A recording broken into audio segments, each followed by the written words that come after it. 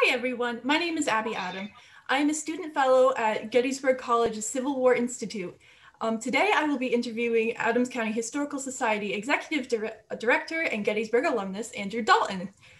Andrew, thank you for joining me today. Sure, happy to be here. So could you please tell us a little bit about the history of Adams County Historical Society?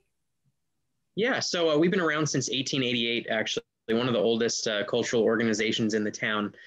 We started as a very small group that was set out to preserve the community history, which is not just the history of the Battle of Gettysburg, but so much more. We have over 300 years of amazing stories in Adams County.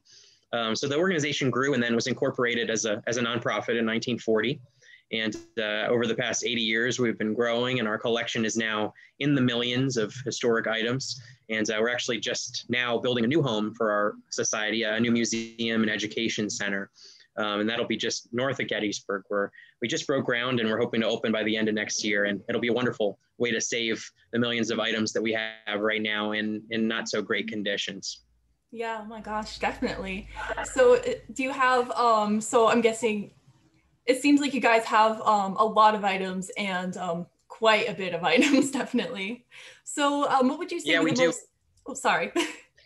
Oh no, yeah, we have several million, but the collection really ranges from early artifacts like thousands of Native American projectiles and other stone tools, and we have early Gettysburg documents. So we have the original map of the lots of Gettysburg when the town was established in 1786, and of course during the Battle of Gettysburg, we have a ton of artifacts related to the local population and their experiences during the battle and Lincoln's visit, and of course all the many decades since then. That sounds fascinating. Do you think you could pick a favorite or anything that's kind of struck you as the most interesting through your work? Sure, yeah, that's kind of difficult. I think we have an original program from the Gettysburg Address ceremonies, the dedication of the National Cemetery, and there's probably only a few copies of that in the world that still exist, and so we're lucky to have one. We also have a manumission paper for a slave owned by Francis Scott Key, who was set free in Gettysburg at our courthouse in 1831. We have the original document signed by Francis Scott Key. So that it's always amazing to hold a document like that. Oh my gosh, yeah, that's fascinating. So it seems like you guys have a ton of interesting things. So you did tell us a bit already about the extent of the Adams County Historical Society archives in your collections. So what kind of project events, educational outreach, or other services do you provide? Yeah, well, right now, so we're closed because of COVID, but on a typical year, we usually have researchers who come in to do any kind of work related to either genealogy or property history, a lot of old farms and houses in the community. People want to research and learn more about the stories behind them. And then we have quite a few people who come in just to research Gettysburg and the community during the Civil War period. We have hundreds of, I think over 300 civilian accounts of the battle, a lot of them original newspapers and diaries and letters. And so we have quite a few scholars and local historians and others that come in and access those materials. But we do research. We have right now we have a weekly Facebook Live program every Thursday night at 7, and those tend to do pretty well. What we don't have now is a museum, and that's what we're excited about. A lot of our artifact collection is in storage right now. And we'll be opening a new facility and putting a lot of those materials back on display. And they were on display about a decade ago. We left Schmucker Hall, which is now the Seminary Ridge Museum. And we moved here as a temporary facility. It's the Wolf House at the end of the seminary campus. And we're really kind of jam-packed into this old house. And a lot of our artifacts were packed up and put into crates. So getting all of that out and into the proper conditions, and then actually sorting through these materials for the first time in a decade to figure out what we actually have is a very exciting project. So we'll have the research component still in the new facility, as well as a large education area for our programs. And then the new component, which is the museum. And we actually haven't announced this yet, but we're going to put out a press release in the next few weeks. We're actually going to be working with the firm that did the Museum of the American Revolution in Philadelphia. So it's a wonderful firm. Healy Kohler out of Washington, D.C. We just selected them a couple weeks ago to do the museum design and coordinate the fabrication of the exhibits. And it'll be about a 5,000 square foot exhibit gallery. Mm-hmm. That's really exciting. Has COVID caused any difficulties or extra challenges with that project, or has the kind of, I guess, less visitors to the Historical Society made that a little easier? Yeah, it's. I think there's, obviously been an urgency. I think with the situation with the virus, where a lot of nonprofits have seen kind of a surge in support, and so we've actually raised close to $5 million over the past 8 to 12 months for the project. So it's very exciting. The project's going to cost between 7 and 8 million, but we're getting pretty thick into the fundraising, and that's most of what I do during the day. So COVID has definitely impacted our day-to-day activities, and we've lost some revenue from not being open to researchers. But we really have seen the urgency that a lot of donors feel during the pandemic about supporting their favorite nonprofits, and I think it's added a layer of importance to our project, which is actually good. Yeah, definitely. And plus, I bet working on the project, especially as COVID, as it comes into the close into the future, well, there's going to be a lot of people looking for that sort of educational opportunity and to just go out and visit new places. So I think that'll be very exciting and coincide with your project well. Yeah, it's funny, bus tours have all but stopped, and when we do reopen, we're looking forward to being a part of the typical, tourist experience in Gettysburg, as well as being an entity that's catered to the local audiences. Local history, of course, is always important to the people who live here, but because we're Gettysburg, our local history is nationally significant in a lot of cases. And so, whether it's the Battle of Gettysburg or Eisenhower or Thaddeus Stevens, there's so many storylines that we can use to connect with just about anybody who visits the area. Mm-hmm. So do you have any planned exhibits for the museum?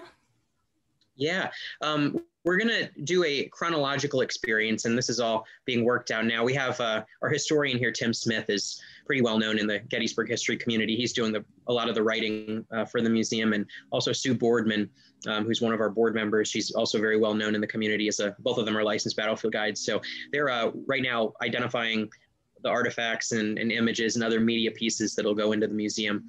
Jake Borrett is also going to be doing some of the media for us. He's pretty well known for movies like The Gettysburg Story, and of course, his father's well known, Gabor Borrett, the professor of history at the college for many, many years. So they're working right now to finalize exactly what artifacts and what images will be going into the museum and what stories we want to highlight. But it'll be a chronological experience starting with prehistoric times. And actually, our first artifact will be we have the dinosaur footprints that were recovered in Adams County. And you may know some of those footprints are at the bridge on Big Round Top. But we actually have a big slab of rock with the footprints from the dinosaur. So that'll be a wonderful way to engage kids who come in to be able to bend down and touch the dinosaur footprints and see a big illustration of our Adams County dinosaur. But it'll start with that and really go through our entire history as a community. We have, like I said, probably tens of thousands of Native American relics. And then the early history of the community, we're going to highlight, the establishment of Gettysburg, the early roads and taverns during the Revolutionary War period. Of course, during the French and Indian War period there's a lot happening here with kidnappings of early settlers like Mary Jameson and Richard Bard. And then the Civil War period will be about a third of the museum. So we're going to highlight the roles played by some local soldiers that were some at Andersonville Prison or wounded in 1864 during the Valley Campaign. We have amazing artifacts from some of those soldiers. And of course, the civilian story during the battle will be a large component. But also, I think the time periods after the Civil War are really fascinating, with the establishment of the battlefield and the commercialization of Gettysburg to become a tourist mecca. So we'll talk about those early commercial ventures that some succeeded, some failed, and some were very unpopular. Of course, Eisenhower is a big storyline, so we're going to cover all of it, really, everything from dinosaurs to Eisenhower. Yeah. And that way you get, of course you get the Civil War narrative in there because of how you said that's a really big national significance. And you also keep local people interested because of how, well, I'm sure they don't tire of the Civil War. It's always nice to see, things that are kind of outside of that realm too. So I think that's a really great balance. Yeah, right. Yeah, we're excited. I think, everything in Gettysburg is Civil War, Civil War, Civil War. And, of course, the Civil War is a big part of local history, but it's only a part of it. And when we talk about the Battle of Gettysburg, this will not be a museum that that delineates all the troop movements and command decisions. This is not that. The visitor center has that, of course, and other places as well. But we're going to tell the story of the people who lived here, what it was like to wake up and look out your window and see all of these things happening, and really powerful stories of children caught up in all of it, and women and African Americans that played a part in the stories that you may know, but they played roles that haven't really been covered before in any kind of museum. So it'll be very heavy on the community and how the community dealt with some of these incredible events. Yeah. Wow, sounds amazing. So I'd just like to ask you a quick question about your own role in deciding to seek a career with the Adams County Historical Society. I was wondering if you if like your experience at Gettysburg College kind of influenced you to take a job in the community, or how it impacted your line of work. Yeah, sure. So I actually grew up here, which is, I know, rare. There aren't many students at Gettysburg who are locals or townies, I guess. I was born in Maryland, so really I don't have to carry that word on my back. But I started volunteering here when I was in high school. I love the place. It's an amazing untapped resource. There are still hundreds of boxes of artifacts and documents that have not been looked through in decades, and in some cases not at all. So it's a really exciting place, and I started working here in college, and I graduated from Gettysburg, and then my predecessor got another offer and left, and I was kind of his right-hand man.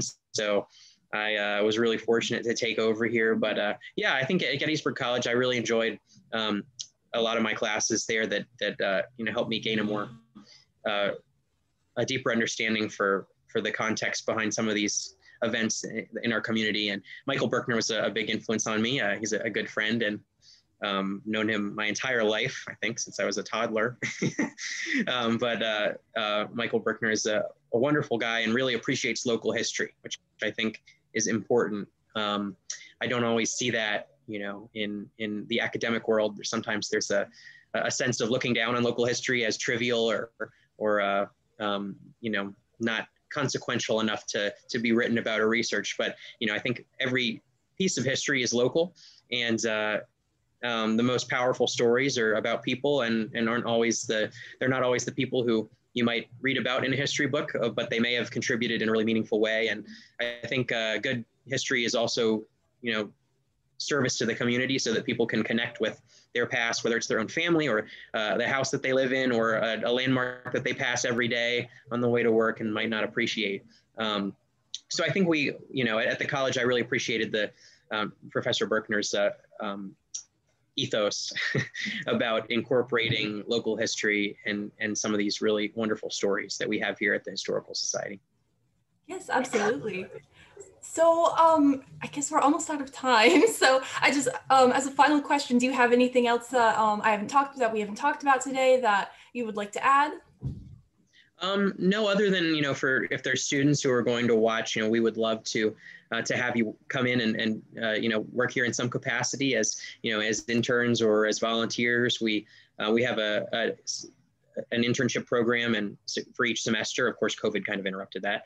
But we have a lot of opportunities. So if you check out our website, you can learn more about it. It's achs-pa.org, a little bit of a tongue twister. But you can also check us out on Facebook. We post a lot, and our Facebook page is pretty popular. So if you search us there and like our page, you can stay up to date with what's going on. But we're going to be, actually, our new building is right next to the college campus. So for those of you who are, I guess, first year and sophomore students, you'll probably have an opportunity to visit us at our new building. So look out for that. It's 625 Biglerville Road, right at the edge of the college athletic fields next to the nursing home out on the Biglerville Road. So you'll be able to see it from, if you're walking by the tennis courts or out the Mummersburg Road and by the soccer fields. So you might see us working on the building over the next year and a half or so. But thanks, I really appreciate the opportunity to talk more about the Historical Society. Yes, of course. It was great talking to you. Thank you for joining me today. Sure. Thanks, Abby. Yeah, thank you.